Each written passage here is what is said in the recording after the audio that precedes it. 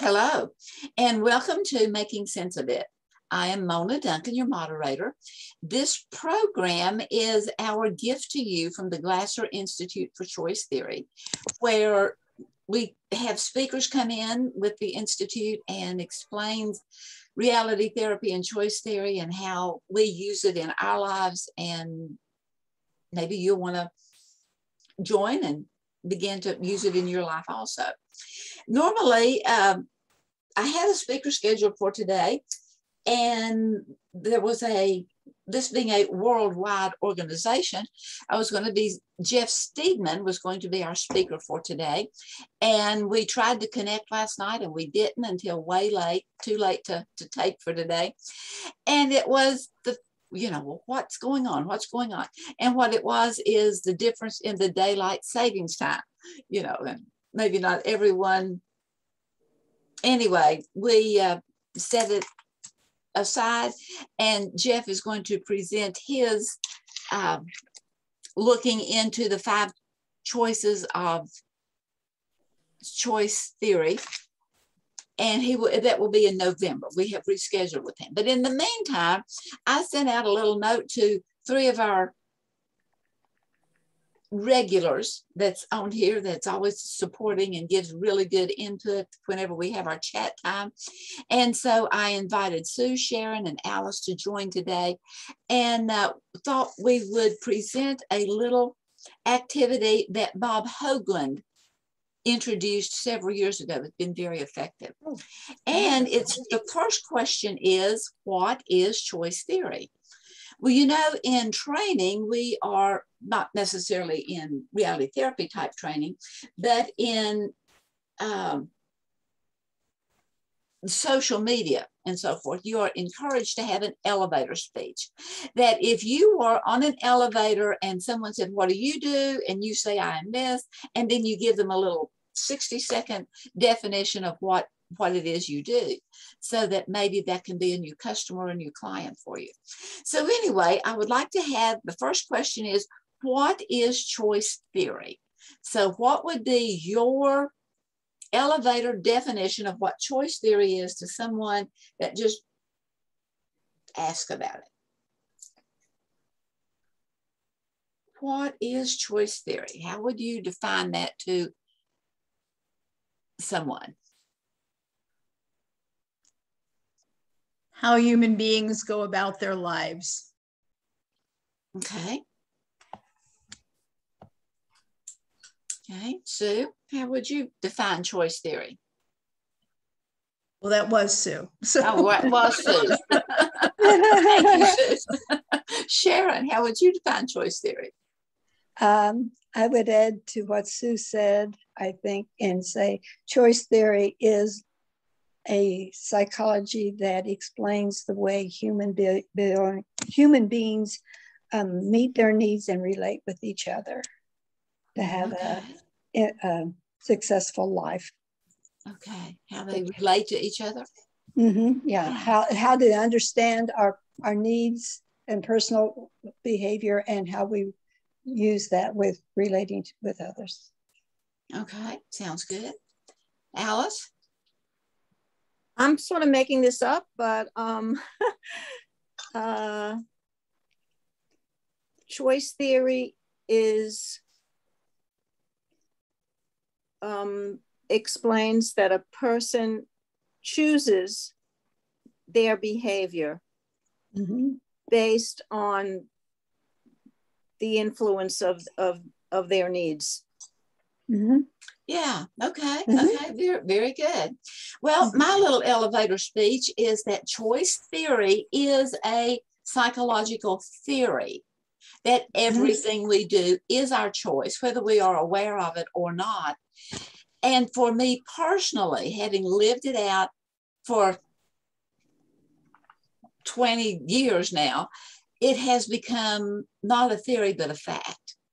That whether we think that we're making that choice, when we really get honest with ourselves, whether it's kind and benevolent or whether it is being grouchy and pouty, we're still making that choice whenever we really let ourselves know that we are.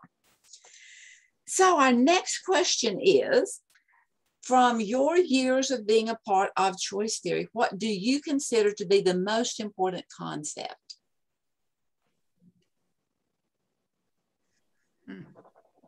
What do you consider to be the most important concept of the theory that we make our own choices? Of course, there's a whole long list of axioms and other things that go along with the theory of making choices. But what do you consider to be the most important concept? It has to be that we all make our own choices, whether we realize it, we are realizing it or not, and that we are responsible for those choices as we relate to others.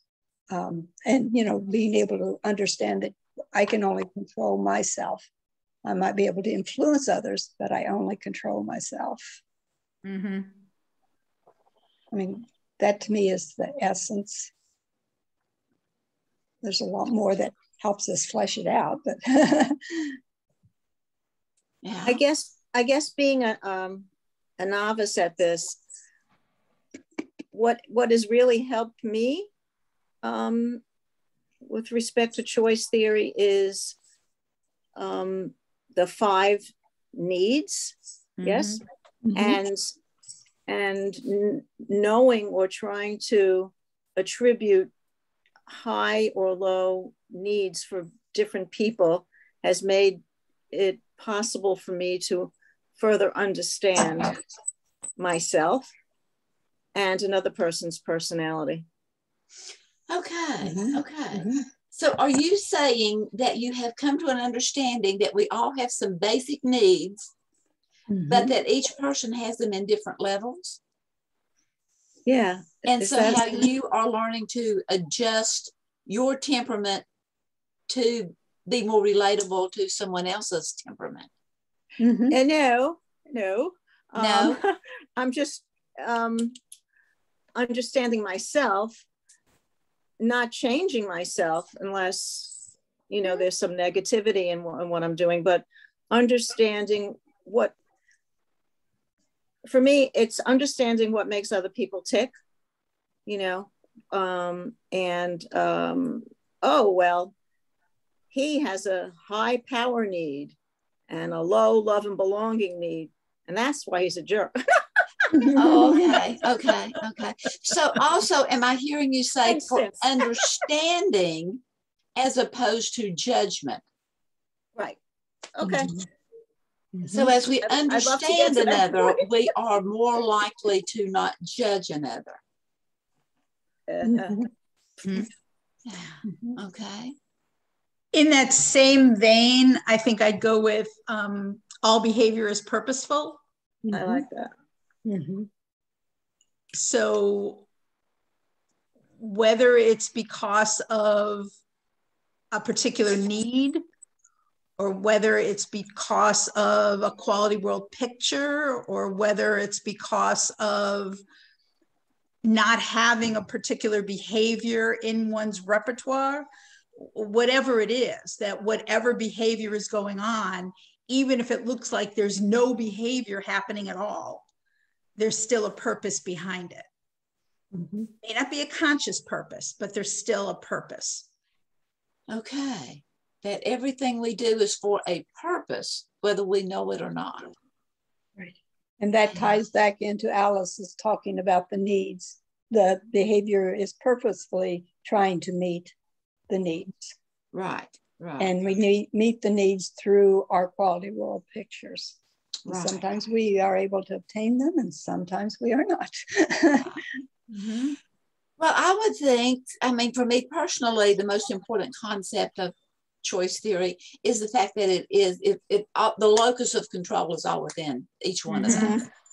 And it goes hand in hand with what each one of you have said, is that because that locus of control is within us, then we have behaved in a purposeful manner, even if, they say you're under arrest and put your hands behind your back, you're going to jail. Because the behavior may not be purposeful in a community. And yeah. Okay, so next question is, which concept of choice theory do you find to be the most difficult?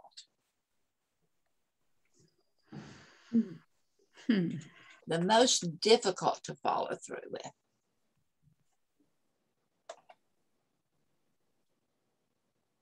I'll go on this one. I hadn't even thought about this before, but the chatter here with Alice has made me think of it, that perhaps the most difficult, now it's relatively easy, but initially the most difficult for me was to look for understanding rather than judgment.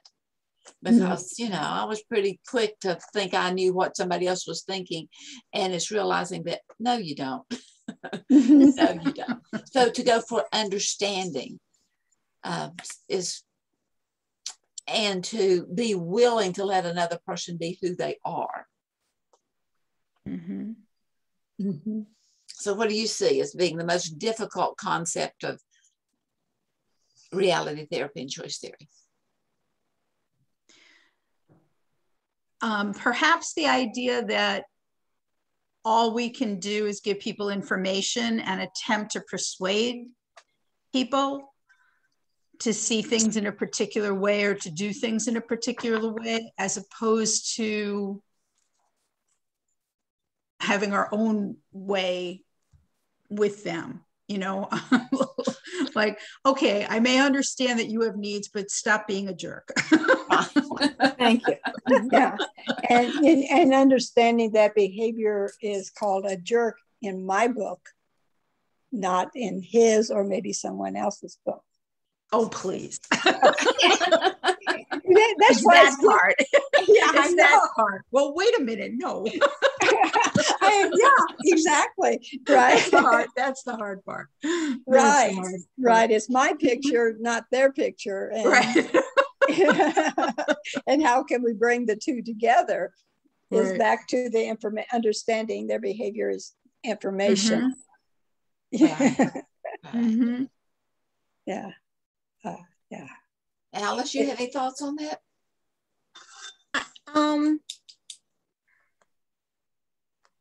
I sometimes feel that there's no room for emotion in choice theory, but maybe I don't know enough about it.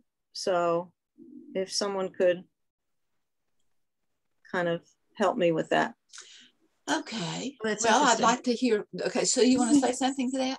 Well, just an interesting piece, and I think we've talked about total behavior before, but it almost seems that perhaps because we put so much more emphasis on thinking and so much more emphasis on behavior, on action, thinking that in total behavior that the emotion, don't let emotion drive your behaviors. Don't let the emotion make the decisions. Don't let that, the idea being perhaps that emotion will lead to some faulty action, some faulty decisions, which I don't believe was ever the intention, because all behavior does engage emotion as well. But it's like, so what do you think about feeling that way? What do you feel about thinking that way becomes an interesting perspective.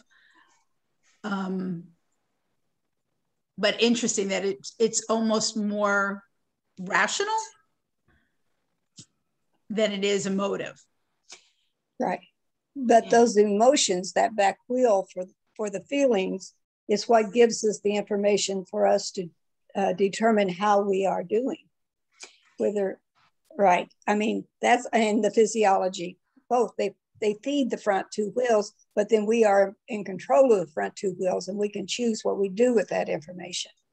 Right. You know, and for children, you know, it's sad, mad, glad. You know, those are the, you know, easy ways. It's telling us, are we happy? Are we glad? Are we sad for whatever reason? You know, are we mad for whatever reason? And then my thinking has to deal with those, other than what you were saying, Sue, that it becomes emotive and emotions take over. And we all get there on that back wheel sometimes because the tilt is so severe. We want our emotions in the four wheels of the car. The front two are the thoughts we think and the actions we take. The back two are the emotional feelings that we feel, as well as the physiology as to whether or not we're sick or healthy, or blood pressure going up or whatever.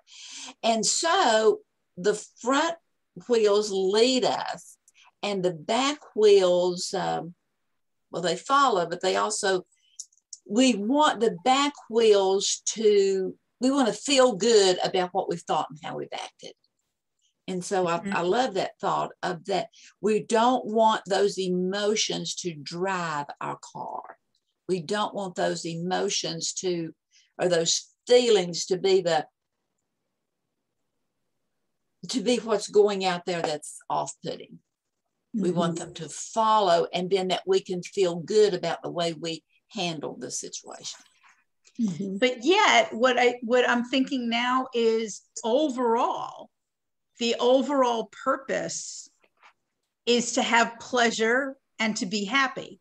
You know, and I can't quote Dr. Glasser, but that was really it, that we're looking at our own behavior for happiness, for joy, you know, so there's the basic emotion that's always underneath it. Is this helping you to get what you want?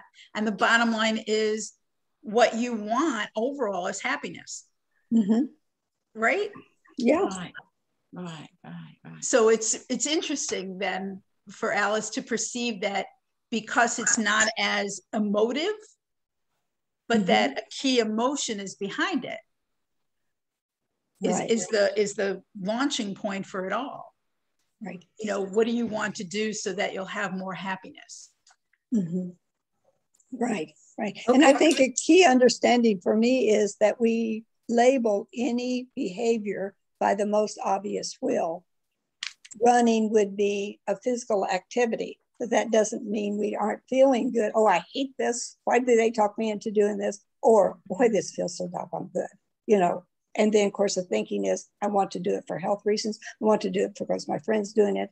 And then action is actually doing it. So if we understand that our behaviors are labeled by the most obvious wheel, but that obvious wheel isn't controlling us, our thinking and actions are what's pulling that along. But, you know, and where do those labels come from? Who's putting the label on that wheel? Right. Who is? I am. Or may we be judging someone else and putting the label on it, and it may not have been their real intention. Exactly. And so as we can begin to see that it's all that internal control for us, and to have compassion for the other person that has not yet learned about that internal control for themselves. To want to act in a way that is going to be the doing and the leading, and have not only our emotions and our health physiology follow, but to have those that see us as a leader to want to be able to follow suit with those qualities. Okay. What do you think, Alice? I have to think about it. Give more thought to it, huh? Or you can emote about it anytime. Right. It is, you know what, I'm a visual learner. Is there any particular book or part of the theory that talks about that I could read about? We'll look it up and get back with you. Well, Okay. choice theory itself does within the book. Okay. It will go through all of that, you know. The first 4 chapters essentially cover the theory. And then after that, there's applications within for us to use. Okay, well, here is one of the challenge questions, and we'll talk about this and then we'll be through for today. If all we can do is process information, okay, we're receiving this information and all we can do is process it. If all we can do is process information and then we choose how we think and how we act and all this kind of stuff, how is it possible for someone to hurt our feelings? That was a challenge question that Bob Hoagland asked. And I think that's going hand in hand with what we're speaking about here, that how can we let someone else hurt us? Well, I like to think back on, what was her name? Eleanor Roosevelt, that said, no one can make you feel inferior without your permission. Right. I like that. As you're saying that you have given them permission to wound you. Now, it's not saying that what they said did not hurt. It was, and goes back to the bullet hitting the person that's wearing the protective vest. It doesn't mean that it won't hurt, that it won't bruise deeply, but it will mean that it won't penetrate and bleed out. If we wear that protective coating, and we realize that what the person says, it may have wounded us because there was a point to it.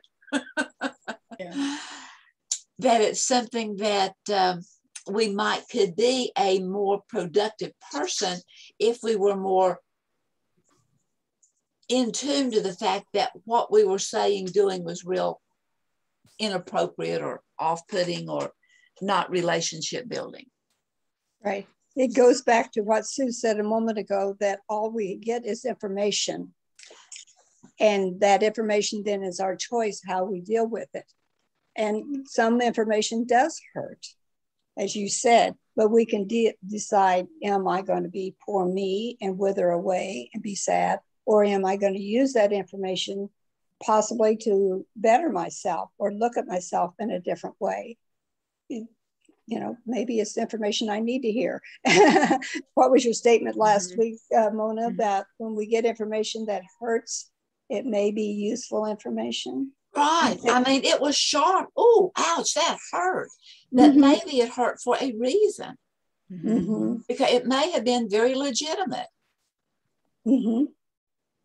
Right. You know, so that information is something we have to think about. Right. Decide. And even in looking at that information, we may have seen it as weighing a ton, but when we get real down to it, it was only a few hundred pounds as opposed to 2,000.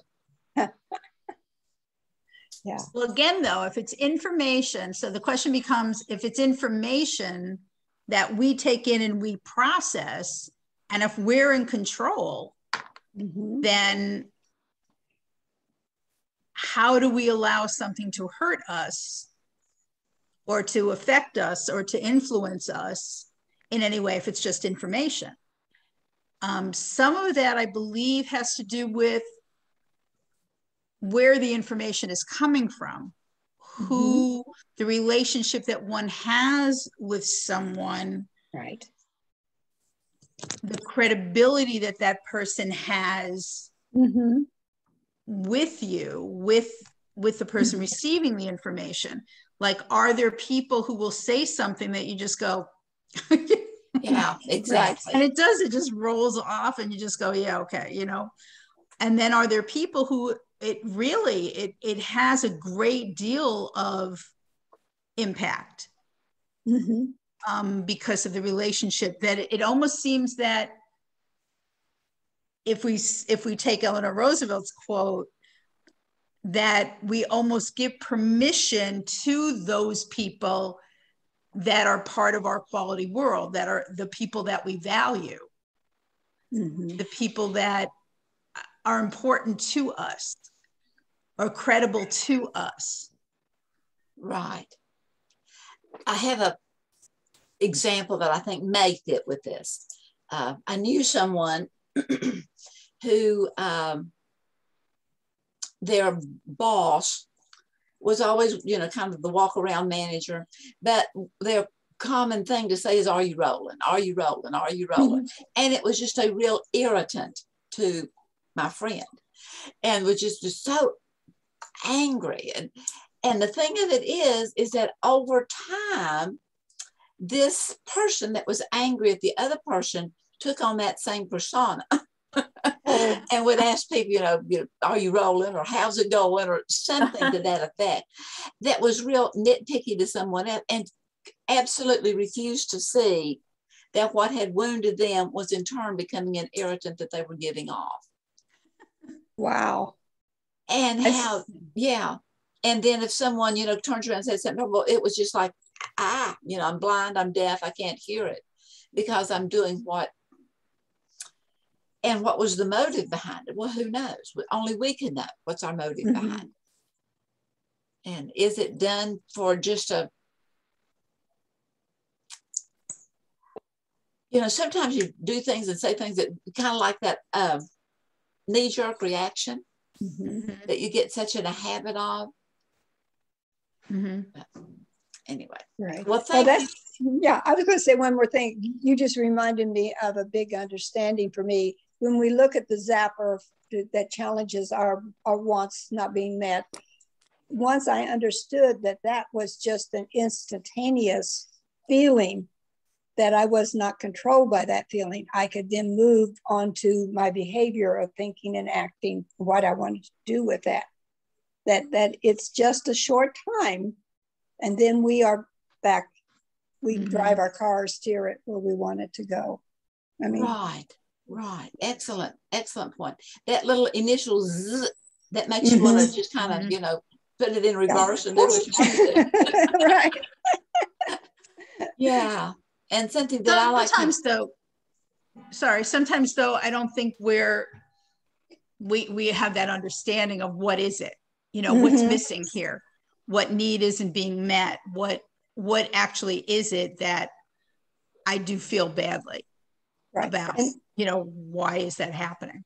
And that's what time does for us, to ask for time, to know I need time before I respond. And as we begin to learn to pause before reacting, because all we can do is receive information, but at the same time, all we can do is give information.